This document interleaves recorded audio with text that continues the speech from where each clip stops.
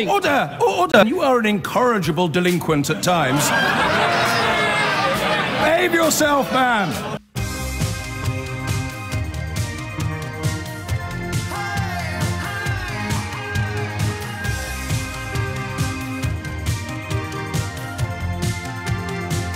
Hello, good afternoon to you. The Rebels is what they've jokingly called themselves.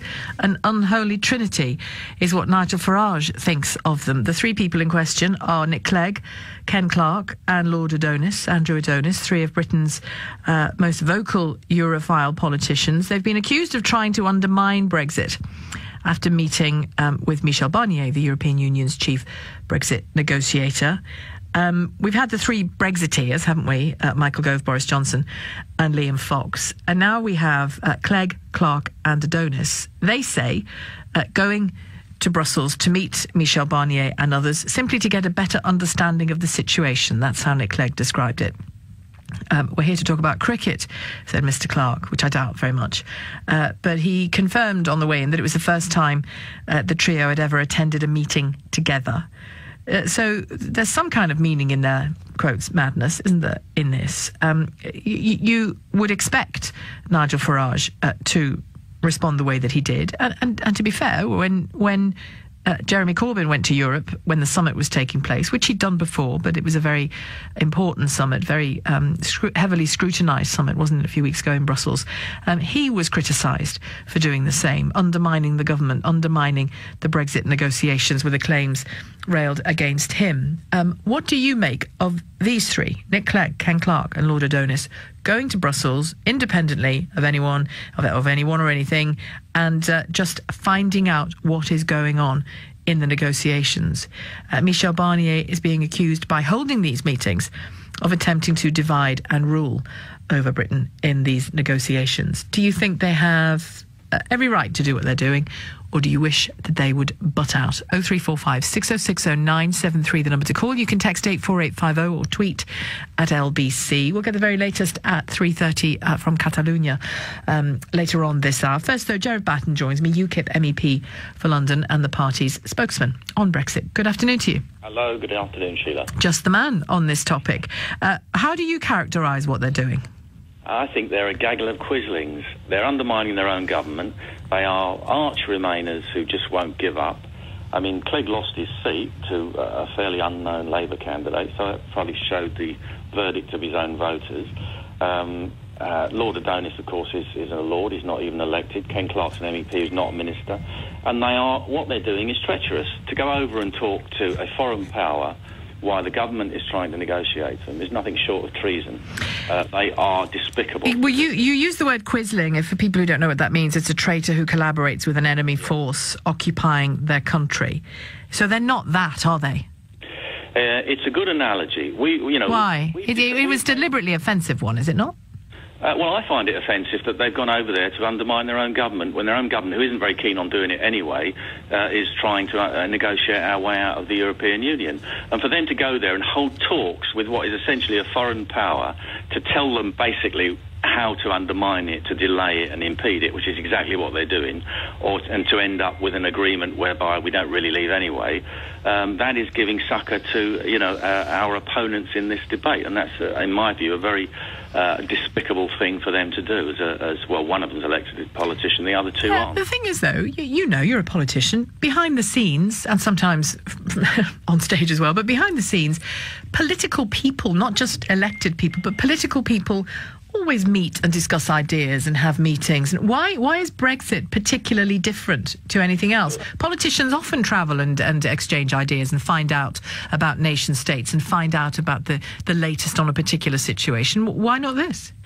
Under the American Constitution, if you treat with a foreign power, it's actually treason. Well, we don't have that law, but they have that law so that if their own government is in having, some kind of diplomatic or relations or otherwise with another power, and you go over and talk to them, you'd actually be guilty of treason.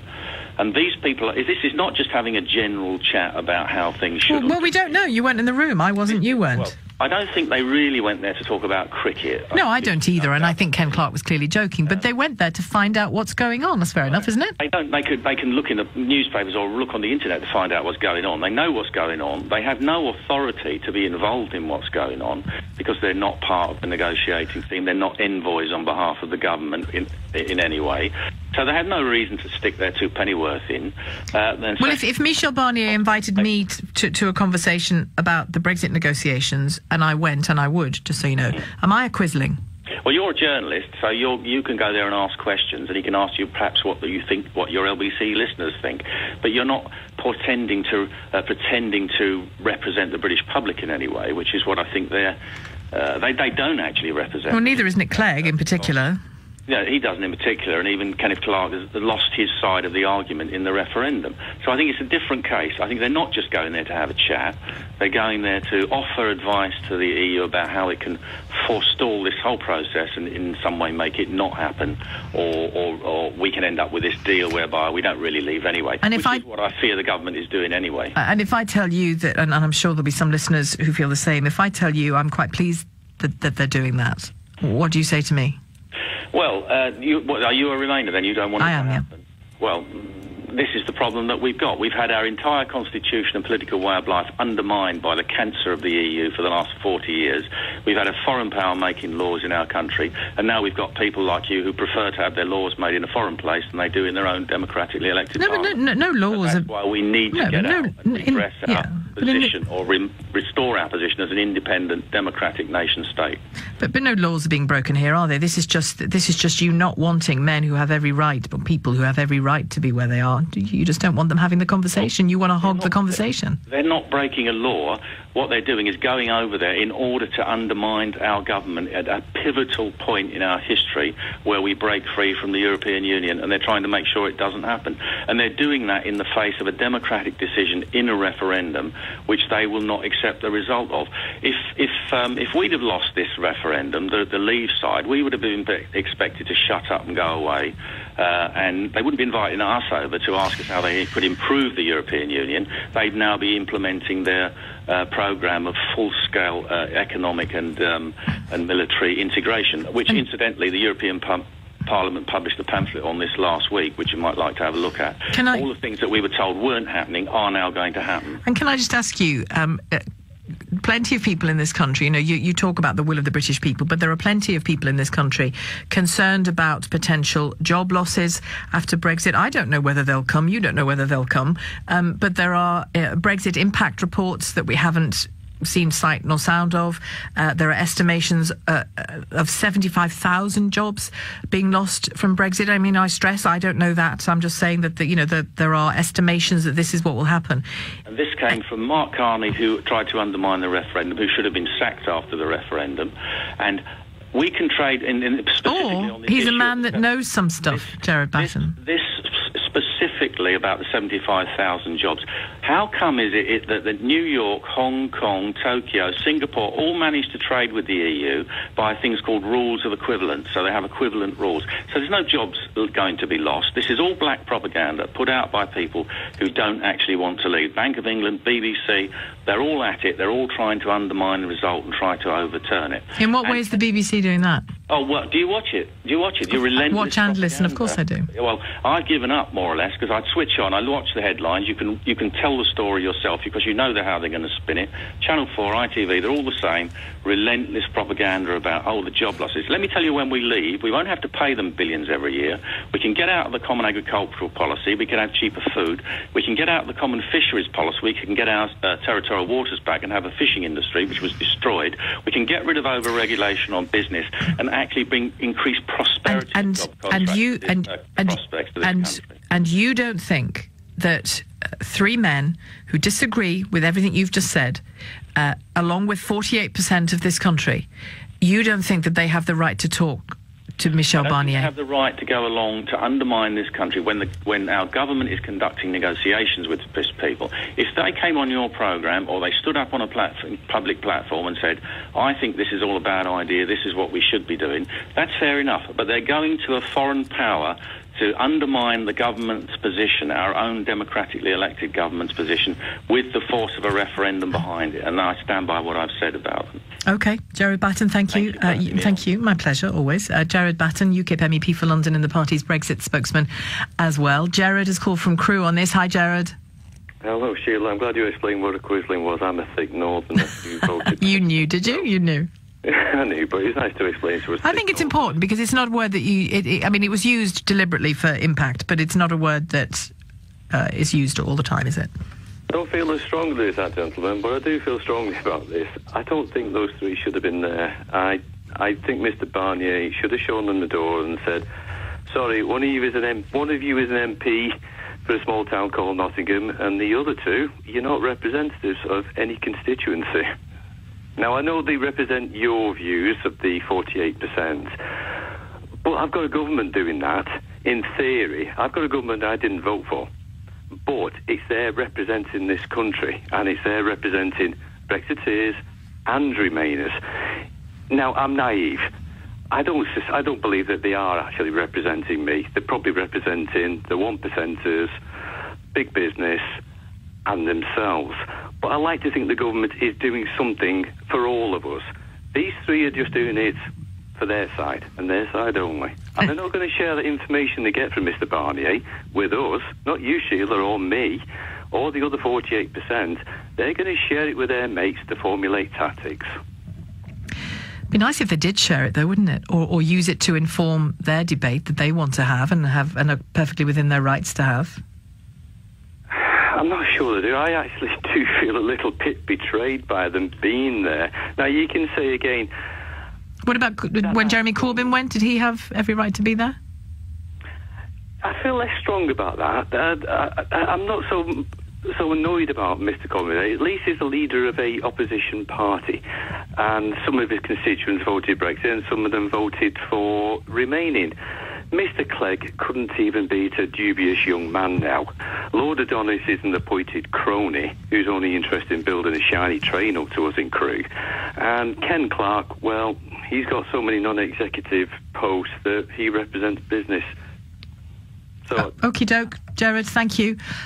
Two Jareds so far, Jared Batten of UKIP and Jared of Crewe, think it is an absolute disgrace that these three men have gone to Europe. Nick Clegg, Ken Clarke, Lord Adonis, he feels betrayed. Do you feel betrayed?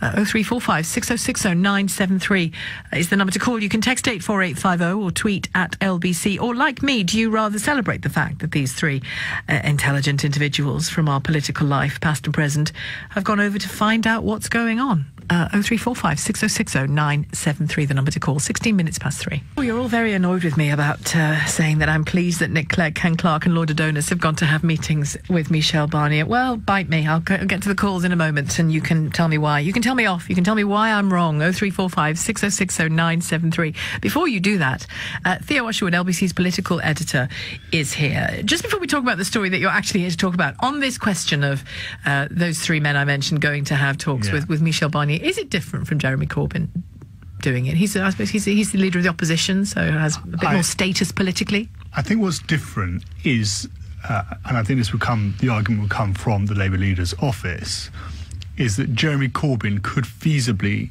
see himself in the room negotiating with Michel Barnier. Depending on what happens here. And if Theresa May finds herself out of power and there's a subsequent leadership election and then there's a general election and Labour wins that general election, then Michel Barnier and Jean-Claude Juncker and Donald Tusk would suddenly find themselves dealing with Jeremy Corbyn.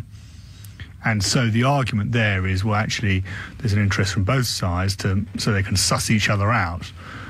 And what Brexiteers are getting so worked up about with Clegg, Clarke and Adonis going over is that somehow they might be trying to... They don't have any mandate to be there. They could never find themselves involved in those negotiations. But a mandate isn't the same as a right, is it? They have every right to speak to whoever they want to speak to, don't they? Oh, yes, I'm putting the other side of the arguments. Yeah, absolutely. They can speak to whoever they like, sorry. But they don't...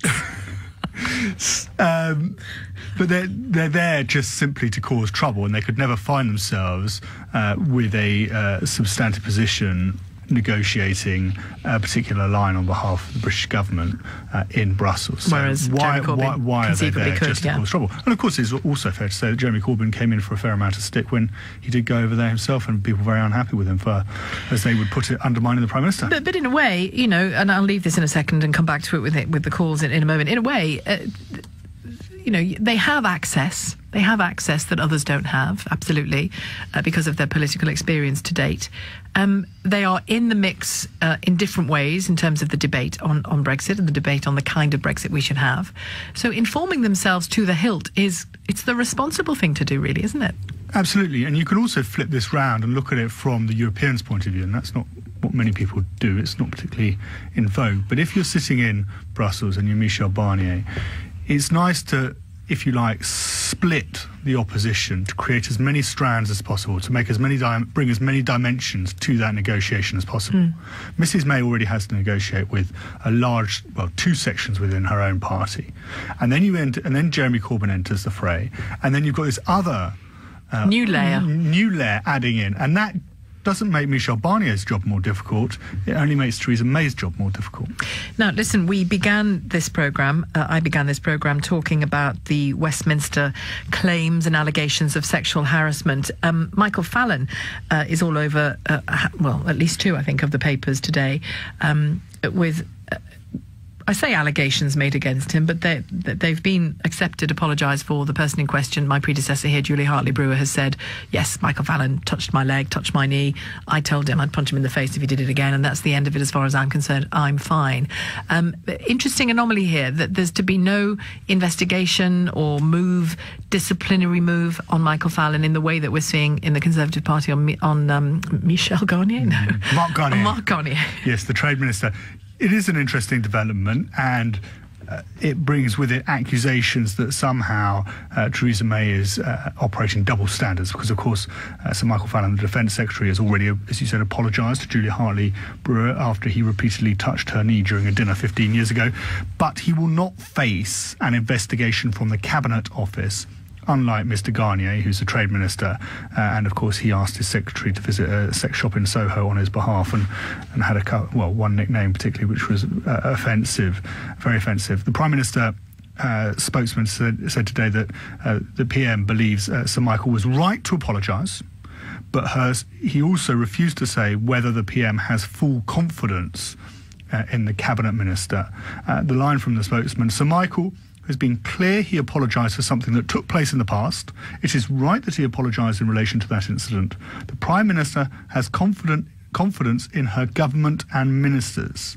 So not directly in him. Not directly in him. Julia Hartley-Brewer, for her part, has said that nobody was remotely upset or distressed by the incident, and that she calmly and politely explained to Sir Michael that if he did it again, she would punch him in the face. In terms of where this story goes next, and this is quite interesting from a couple of Tories I've been senior Tories I've been speaking to, is that yesterday the Speaker, John Bercow, stood up in the Commons and he accepted the premise of Theresa May's letter, which that something needs to be done.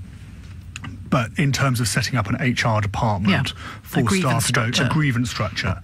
But he said that the onus rested with the political parties for doing that, not with Parliament. And of course the Tories are saying Labour already has that structure because of its union affiliation. But the Tories don't have it. And then they could be accused in this instance of policing one person but not another. Exactly, and you don't end up with what the Tories are saying is they need an overarching system. One doesn't exist. Why can't the Speaker make it happen? OK, thanks very much indeed, Theo Washerwood, LBC's political editor. John has called from Gants Hill and Linda in Urmston. John, hello. Hello there, good day. Hello. I just think that it's outrageous. The electorate voted. They gave us an instruction, the government an instruction. They wanted out. That's what they said. It was simply they wanted out. They wanted to be cut off from Europe. And that is the instruction. And anybody that's against that isn't very democratic, are they? I mean, I know you're making a programme of it, but if you meant to be on one side or the other, I hope you'd be on the democratic side of I am, John. I am. I promise you. And well, let me explain. Can I just say one thing? Go on. I'm sorry for being rude, but if there was any definition, it should have been done at when they were programming this and giving it to the people. You're going to get a referendum, but the foreign minister was the biggest idiot. Gold was another one, and Ken Clark was in the background, not helping anything. Now they were outrageous. They gave not even minimal information. They gave nothing. I agree. The election was taken without a lot of knowledge of what it entails. I'm sure that if now it had been taken, it would have been a more sophisticated decision. Yeah, and actually the population aren't idiots. No. But they've made a decision on the lack of information that was purposely given by this government. But that's why this government doesn't do anything unless they mean to do it, and they excluded telling us about it. Now, on that basis, an instruction has been made by the population of this country democratically. Yeah, that's the word, democratically. And I think when these guys come back from this comfy chat, we all know what they've gone over there for. They're troublemaking. They're making it hard for the Prime Minister. But John, can I ask you a question? Can I just say, when they come back, they should be held. They should be held for interrogation for a period of about a month to establish exactly what their intentions were and why they did it, and then reprimand. Oh, thanks for your call, John. John in Gants Hill. Thanks very much indeed. Linda has called from Urnston in Trafford and has been waiting patiently to talk about whether Nick Clegg, Ken Clark and Lord Adonis, Andrew Adonis, three of Britain's leading Europhile politicians, political figures, should be in Brussels speaking to Michel Barnier. Should they be, Linda? Yes, I do, actually. I mean, I'm really pleased they've gone, because I think it's about time that somebody actually started speaking up for the 48%. I mean, I do not trust our governments. I think from the 80s onwards, they've actually sold this country out to the highest bidder. Most of our top companies have been sold for less than what they're worth. Our gold reserves have been squandered away. Armed forces decimated. Private companies in our NHS, in the prison service. I mean, once we get American big business in this country properly, which I think Liam Fox will do, I do not trust him. And if they get their hands in our NHS, then it's goodbye NHS. I mean, I don't think people realise what they've actually voted for. I mean, nobody's told the truth about the government. I actually read somewhere that Norway invests in this country for the benefit of their own people. I mean, imagine our government doing that. I don't think they would. Do you just sell us out, you know? I mean, Tony Blair's government even actually used this country as like a petri dish to force diversity on us. I mean, it's absolutely scandalous what the governments from the 80s onwards have been able to get away with and blame on the European Union. And the European Union have had nothing to do with it. It's governments, you know, I think anyway. I think it was my first caller, when the gentleman who didn't really want me to speak at all, when he talked about it being a democratic decision. He didn't sound particularly enamoured of Brexit, but he said it's, you know, a democratic decision has been made and we must stick to it. Is that how you see it? Do you want Brexit but if Brexit can be a success, you want it to be, do you? I don't think it can be a success, Sheila. I really don't, because we're a tiny country now. We're swimming. Once we leave the European Union, we'll be swimming with sharks. And everybody knows what sharks do. When they smell blood, they just die. I mean, governments now have turned this country from a manufacturing-based country to a service country. And apparently, you can't sell services to Canada. So what we're going to sell to Canada, we don't make anything, really. And I'm just really, really angry that nobody's actually pulled up our governments, and governments haven't actually had the guts to say to people, well, I'm sorry, folks, but all the problems in this country have actually been with us. We've actually sold you out, but they won't have the courage to do that. So even though they're not, well, Ken Clark is in Parliament, but even though these men aren't really in a position to effect negotiations, apparently anyway, do you believe that they are a really important part of the 48% still being represented? I do. I mean, I don't fortunately have any grandchildren, but I do have a little godchild. She's 6, and my sister's 10, and my other 2 friends, they have children of 6 and 12, and I really worry for their future. So when I voted Remain, I was actually thinking of their. I mean, I'm 66 in a few weeks, so I'm a pensioner, and obviously, I've not got much of a stake in the country now, but my friends' children have, and I'm really worried about them, And I think, I can't. I spoke to my MP a few months ago, and I said to her, I cannot believe Parliament actually passed the referendum as David Cameron wanted it to be passed. There was no tolerance level. Normally, you have like a 5% tolerance level. They're always advisory. A lot of British citizens or British passport holders were not allowed to vote. It was disgraceful, absolutely appalling. All right. And I do not trust any of our people in government. They're all useless. Well, Linda, thank you. Linda in Urmston, pleased that the rebels, as they've jokingly called themselves, Nick Clegg, Ken Clarke and Lord Adonis, are in Brussels or have been in Brussels speaking to Michel Barnier. Plenty of you aren't. They've got enough to do domestically. If they really wanted the best for our country, they would listen to British people rather than unelected, overpaid, overprivileged, unelected again, bureaucrats. Roland, the underpaid, underprivileged gardener. This text disagrees. I hope Brexit collapses, says this text, which I've just momentarily lost. There it is again. I hope Brexit collapses. The referendum has no legal validity. Anyway, Britain has a parliamentary system and not a direct democracy. I gleefully await May to muck up Brexit and we end up not leaving. 52% is hardly a resounding pro-Brexit result. Scotland and Northern Ireland voted to remain. Let's merge Britain with France and Germany into what? This will drive a few people mad. Britain into France and Germany into one state and under one government. That ain't going to fly. 0345 6060 973, the number to call. Is it right that Nick Clegg, Ken Clarke and Andrew Adonis, Lord Adonis, are speaking with Michel Barnier, the chief EU negotiator? It's 3:45. Lee has called from Croydon. Are they right to go to Brussels, Lee? Nick Clegg, Ken Clarke and Lord Adonis?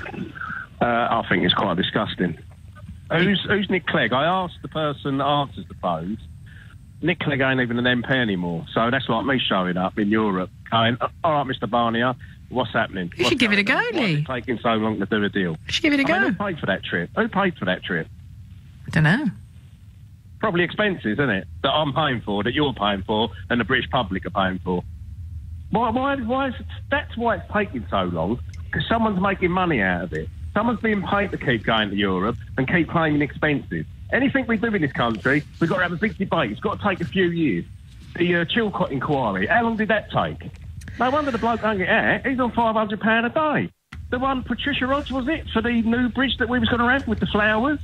She was on LBC. I'm going to talk to everyone. I know I'm going off track, but just listen to the point. I'm going to talk to everyone. I bet you are, love. On £500 a day, so would I. I'd hang it out for as long as possible. But back to the subject. Nick Clegg, really? He was only Deputy Prime Minister because they had to have a coalition because the Tories couldn't get enough votes. What he actually done when he was in government, he done nothing. And now he's swanning about Europe trying to tell them what's happening. Well, it's not true. I mean, he might not have done things that you don't like, but he didn't do nothing. Oh, no, I'll tell you what he done. He appeared on Nick Ferrari's show when that little girl got killed in West Drayton by the Polish wife murderer that managed to get over here because of the free movement. He sat there next to Nick in that studio and just said, well, how long do you punish someone for? I hope you had the balls to phone up that little girl's parents to say, well, how long do you punish someone for? People have had enough of this in this country of being mugged off.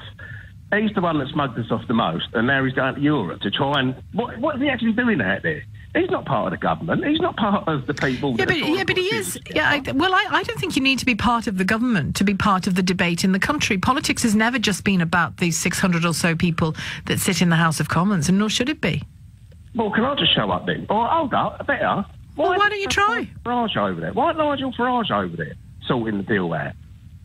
He's the one that's led us to this, so why ain't he out there sorting the deal out? Because he's not an MP, is he? He's like, he's not in government. No, he's Nick Clegg. So what the hell is he doing out there? But you're saying, oh, no, it's good that he goes out there. No, it ain't. That's just like any old John showing up. He's nothing. He's not an MP. So they're going, who's this bloke? What's he doing here? Are you a member of what I call the Brexit Bish Bash Bosh Brigade? Do you think it should be done and dusted in a week? Well, yeah, I can't see why it takes so long. There's just so many lies about it. And no one wants to listen to that. It's all, oh, that was a lie on the Brexiteer side. But as I said, with this divorce settlement, we was obviously paying a hell of a lot more than the £15 billion that we was told that we was paying. So that figure on the side of the bus was a lie. You're right, it was a lie. It should be double that, because we've been paying about £30 billion a year to the EU. Don't people understand it, the people that want to remain? I don't want to build roads in Poland. I don't want to make Romania better. I don't want to pay for this in other countries. I want to sort this country out first. We borrow £1 billion a week to keep our heads above water. For 30 weeks of that, we was giving that to the EU. Can I just put it in a little simple analogy for you? It'll only take 30 seconds. Right. See me late the other day. Look really depressed. What's the matter, John? Oh, wife's got right up me. Well, what's that then? Had the money to go and get the kids' shoes, didn't I? Right. When I got home, I said to her, I bought next door's kids' shoes, but don't worry about it. I took a payday loan out at 2,000 APR, and we can go and buy our kids' shoes. That's what we've been doing for the past 20 years. Oh, you've thought about that, haven't you, Lee? Thank you for that. Lee's analogy in Croydon. Thank you. Michael in Taunton. Hello there. Hi, Sheila. Yeah, that guy last caller, he's more clever than I am, and it made me chuckle, that last analogy. Yeah, he probably did think about it.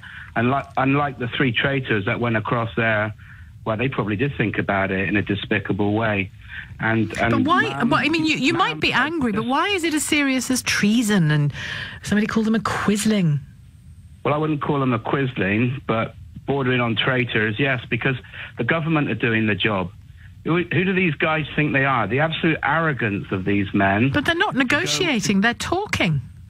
Well, get on a phone and do it, Sheila. They can talk on the phone without going over there and trying to conduct secret talks. There's a difference between private and secret, isn't there? Oh, come on. Well, there is. Come on. Do you think we're not stupid to know they're going over there to cause trouble when there's enough trouble as it is? And ma'am, you saying bite me to people who are upset with what they're doing doesn't help the situation either, and does not show a lot of maturity either, Sheila. I would have thought more of you to say stuff like that. To be honest, well, I'm sorry if it offended you. I was just having a bit of fun with my listeners saying, come on then, you disagree with me, bite me. Your call's in a second. That's all I was saying. You call it a bit of fun. I call it a lack of maturity, ma'am, and a lack of respect as well for people. All right. Well, I'm sorry you see it that way. Yeah. Okay. And I think you would be quite good joining along with them, and you'd probably relish that to cause the trouble as well for our country, sadly. Am I a traitor as well? Well, no, I wouldn't want to, I'd leave that to other people to make that judgment, but I don't think you help the matter with some of your language that's going along with it. And which language? Which language? Saying bite me. Just that? Yeah, anything else? Well, no, that's enough for me. OK, well, that's enough for me. Thank you, Michael. Michael in Taunton. Frank has called from Canterbury. Hello there.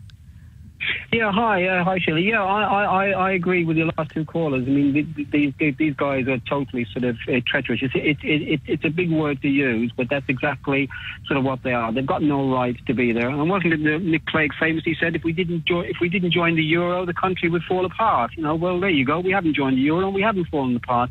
They have no right to be there. And, we have to accept a democratic, referendum, which everybody seems to think it wasn't democratic.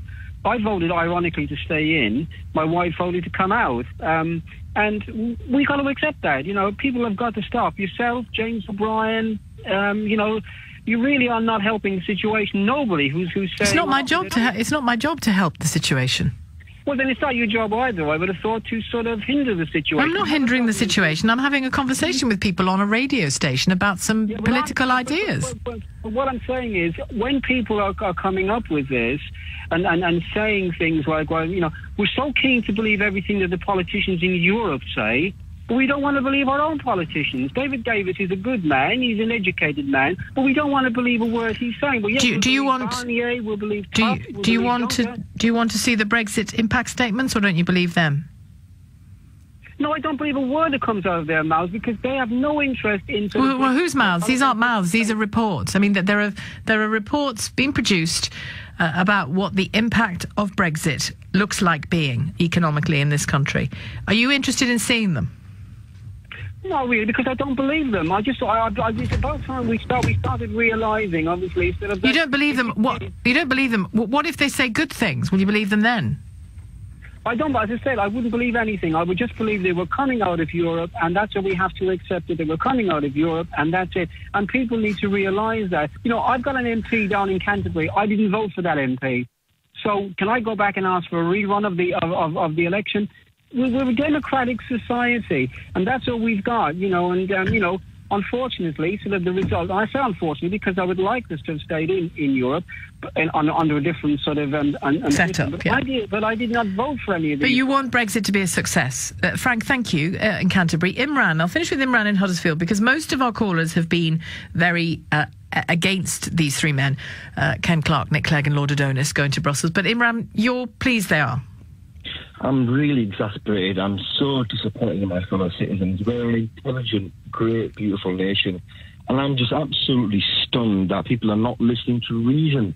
People like Professor Stephen Hawking, people from the CBI, self-made, hard-working millionaires who are not non-dom tax exiles, are going continuously giving us facts, figures and fact-based information saying that Brexit is going to cost us the economy. And it's going to cost the ordinary working man in the street.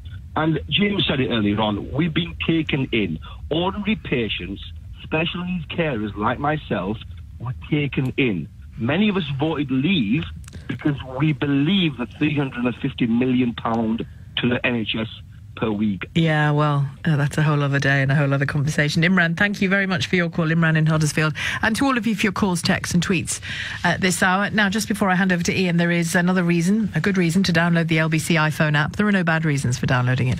As well as listening to LBC wherever you are, you can now listen back to this and all of our other programmes from the last week for free on our new catch-up feature. Just download the new LBC iPhone app, click on the catch-up at the bottom, on catch-up at the bottom, I should say. It's as simple as that to do.